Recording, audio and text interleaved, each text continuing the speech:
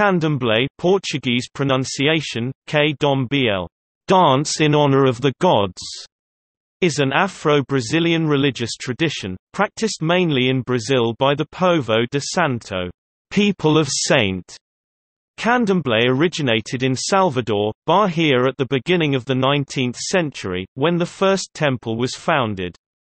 Candomblé is practiced primarily in Brazil, and is also practiced in other Latin American countries, including Argentina, Uruguay, Paraguay, and Venezuela, having as many as 2 million followers. Candomblé developed in a creolization of traditional Yoruba, Fon, and Bantu beliefs brought from West and Central Africa by enslaved captives in the Portuguese Empire. Between 1549 and 1888, the religion developed in Brazil, influenced by the knowledge of enslaved African priests who continued to teach their religion, their culture, and language. In addition, Candomblé absorbed elements of Roman Catholicism and includes indigenous American traditions. As an oral tradition, it does not have holy scriptures. Practitioners of Candomblé believe in a supreme creator called Olodumare, who is served by lesser deities, which are called orishas. Every practitioner is believed to have their own tutelary orisha, which controls his or her destiny and acts as a protector. Music and dance are important parts of Candomblé ceremonies, since the dances enable worshippers to become possessed by the orishas. In the rituals, participants make offerings like minerals, vegetables, and animals.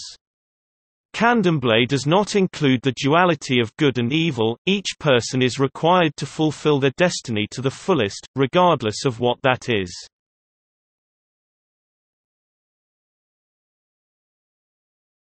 Topic: Terminology. Candomblé is an oral tradition and does not have holy texts. Only recently have scholars and Povo de Santo begun to write down its practices. The word candomblé means, dance in honor of the gods, and music and dance are important parts of candomblé ceremonies. The name Batuque is also used to refer to the religion, especially before the 19th century. After that, candomblé became more common.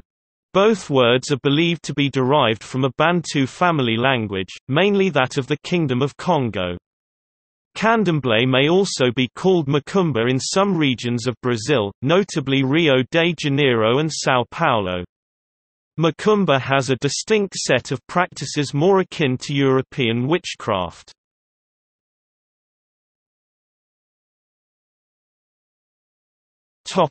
History.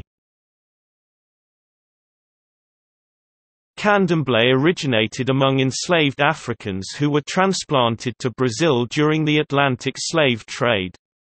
From the earliest days of the slave trade, many slave owners and Catholic Church leaders felt it was important to convert enslaved Africans. They believed this would fulfill their religious obligations and lead the enslaved to be more submissive in their status. Some historians suggest that Africans were forced to give up their traditional religions to cut their ties to their pasts. Although the Church succeeded in many cases, not all slaves converted.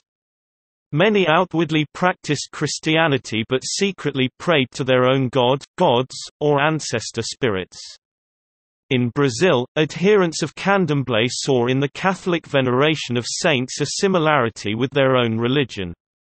Bantu followers found a shared system of worship with Brazil's indigenous people, and through this connection they relearned the ancestor worship that was part of their own traditional systems.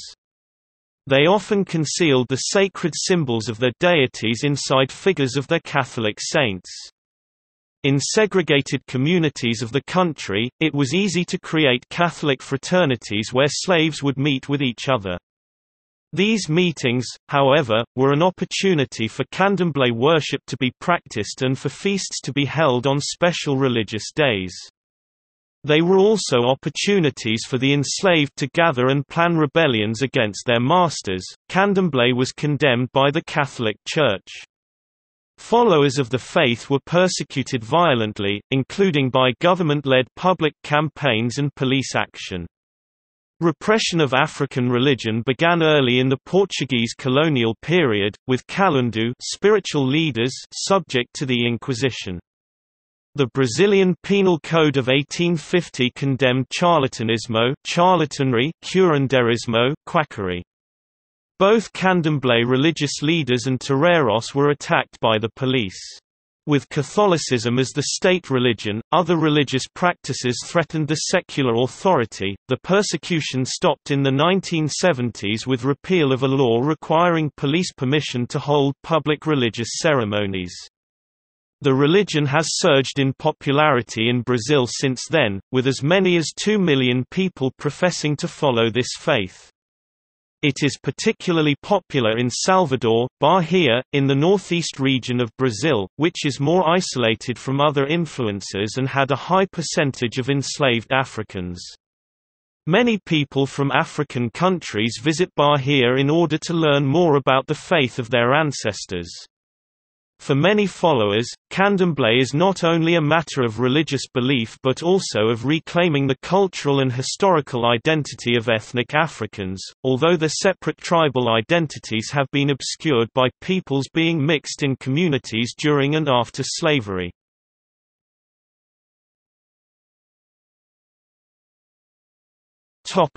Candomblé nations.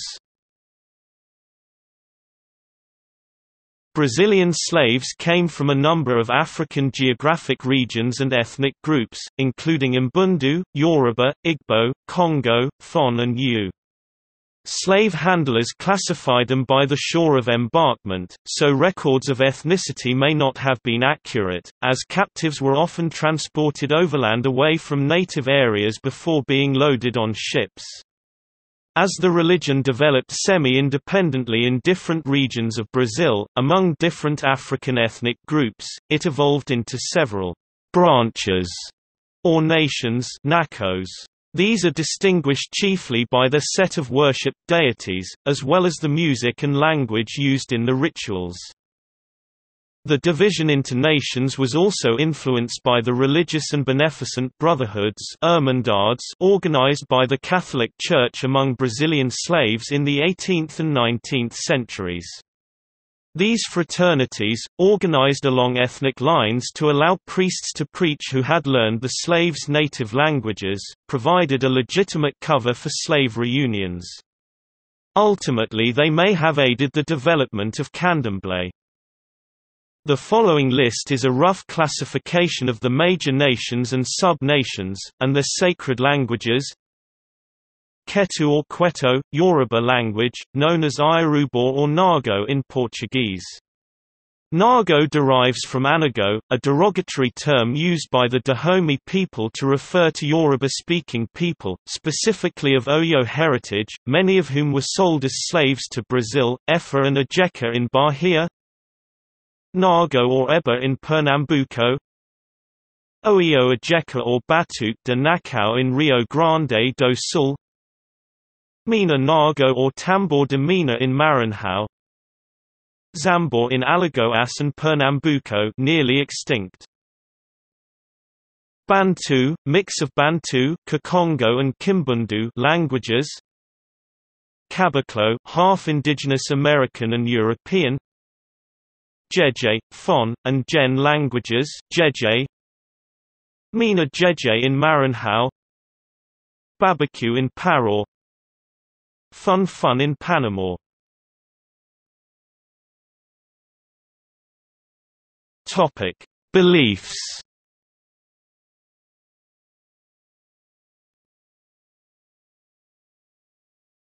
Topic: Deities.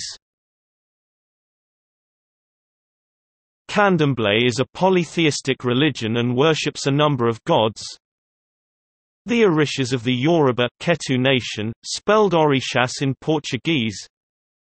The Vodans of the Fon and Yu Jeje nation, and the Inkisi of the Congo Bantu nation. These deities are believed to have been created by a supreme god, Olodumare, called Zambi by the Congo people, and Nana Baluku by the Fon people. The orishas and similar figures form a link between the spiritual world and the world of humans. Candomblé practitioners believe that every person has their own tutelary deity which controls his or her destiny and acts as a protector. Each deity represents a certain force in nature and is associated with certain foods, colors, animals, and days of the week. A person's character or personality is strongly linked to their deity. Collectively, ancestors are called Igum in Brazil.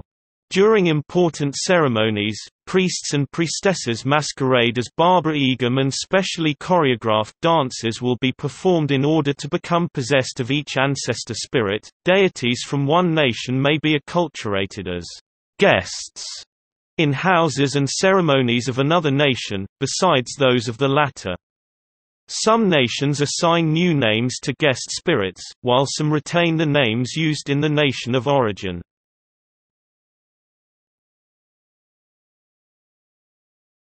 Topic: Concepts of good or bad. Candomblé does not include the duality of a concept of good opposed to evil. Each person is required only to fulfill his or her destiny to the fullest in order to live a good life, regardless of what that destiny is. This is not a free ticket to do whatever the practitioner wants, though. Candomblé teaches that any evil a person causes to others will return to the first person eventually, e.g. are important in regulating the moral code of Candomblé practitioners. It is their responsibility to make sure that moral standards of the past are continued in the present. This is regulated during worship ceremonies. When a person becomes possessed of their ancestor spirit during the ceremony, they may act out scenes from the community to highlight both good and bad actions in a sort of public tribunal.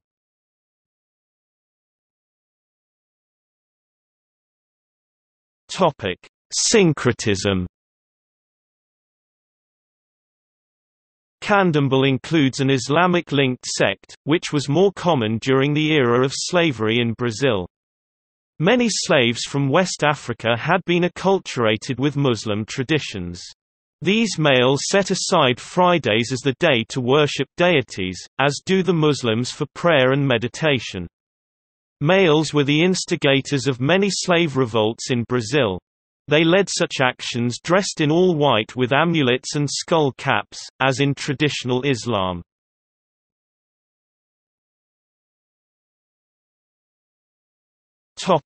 Rituals. The Candomblé ritual has two parts. The first is the preparation, attended only by priests and initiates, which may start a week in advance of a major ceremony. Second is the main event, a festive public mass and banquet that starts in the late evening and ends around midnight. In the first part, initiates and aides wash and iron the costumes for the ceremony, and decorate the house with paper flags and festoons, in the colors favored by the orishas that are to be honored on that occasion.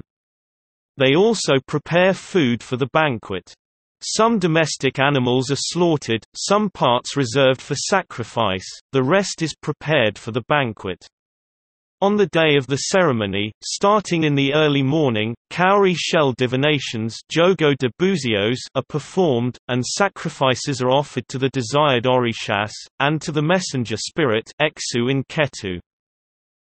In the public part of the ceremony, Saint Children invoke and incorporate orishas, falling into a trance-like state. After falling into trance, the trance is entered by women in the group. The priest spirits perform dances symbolic of the orisha's attributes, while the Babalorika or father of saint leading male priest leads songs that celebrate the spirit's deeds. The ceremony ends with a banquet. Candomblé music, an essential part of the ritual, derives from African music. The word batuque, for instance, has entered the Brazilian vernacular as a synonym of rhythmic percussion music.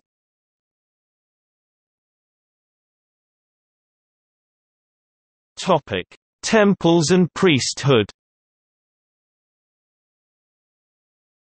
Candomblé temples are called houses, casas, plantations, rocas, or yards, terreiros. Most Candomblé houses are small, independently owned and managed by the respective higher priests, female May de Santo or male Pai de Santo. A few of the older and larger houses have a more institutional character and more formal hierarchy. There is no central administration. Inside the place of worship are the altars to the orishas or pejas. Candomblé priesthood is organized into symbolic families, whose members are not necessarily relatives in the common sense. Each family owns and manages one house. In most Candomblé houses, especially the larger ones, the head of the family is always a woman, the May de Santo or Ayalorica, mother of saint, seconded by the Pai de Santo or Babalorica, father of saint. The priests and priestesses may also be known as babalaos, interpreters of buzios, babas, and babalaxis. Some houses have a more flexible hierarchy which allows the male Pai de Santo to be the head priest. Often during the slave period, the women became the diviners and healers, the male slaves were constantly working and did not have the time to take care of daily practices. Or, when caring for children, the women had the chance to teach the knowledge of their traditions to the newer generations.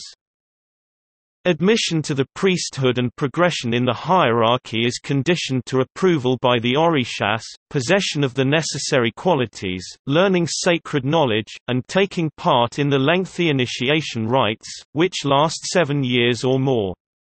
There are generally two types of priesthood in the various nations of Candomblé. They are divided into those who fall in a trance by the orisha and those who do not, oga, male, akeji, female. It is important not to confuse the meaning and usage of the Yoruba term Ayawo, bride in Yoruba, with other African-derived religions, which use this same term with different meanings. The seclusion period for the initiation of an Ayawo lasts generally 21 days in the Ketu nation, and varies depending on the nation. The Ayawo's role in the religion is assigned by a divination made by her, his Ayalorica, Babalorica. An Ayawo may be assigned to care for neophytes in their initiation seclusion period, become an expert in all the Orisha foods, become an Iya or Babalorisha, or learn all ritual songs, etc. The Iyawas follow a 7-year period of apprenticeship within which they offer periodical sacrifices in order to reinforce their initiation links, in the form of the so-called obligations of 1, 3 and 7 years. At the 7th year, the Iyawas earn their title and may obtain an honorific title or religious post in Yoruba. Once the Ayawo has accomplished their 7th-year cycle obligation, they become elders Egbomi in Brazil, which means my elder within their religious family.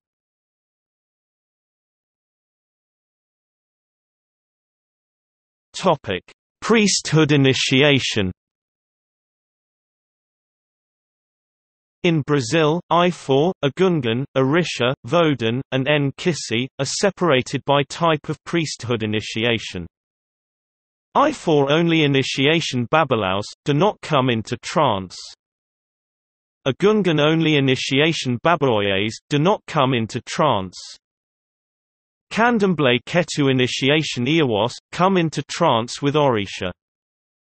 Candomblé Jeje initiation Vadunsis, come into trance with Vodun. Candomblé Bantu initiation Muzunzas, come into trance with Nkisi.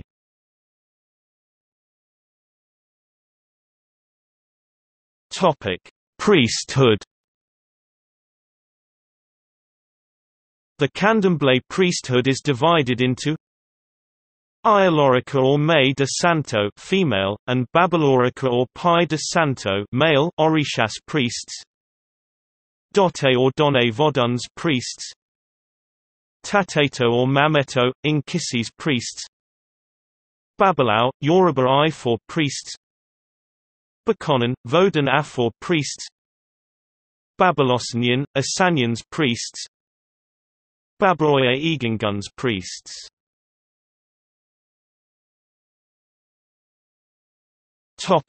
Notable priestesses. Many of the most influential priestesses of the faith claim descent from Yoruba royalty. The following are some examples: May Menonina du Gantois (1894–1986), Ayalorica of the Isle Aya Omi Ase Ayamaze, House of the Mother of Waters, of Gantois, who was instrumental in gaining legalization of the religion. Mother Olga de Alaketu c.1925–2005, Ayalorisha of the Isle Maroya Laji, House of Alaji, son of the Aro clan, of Salvador de Bahia, who served during her life as one of Brazil's most prominent religious leaders. May Clusa Millet (1923–1998), another Ayalorica of the Isle Aya Omi Ase Ayamaze of Gantois.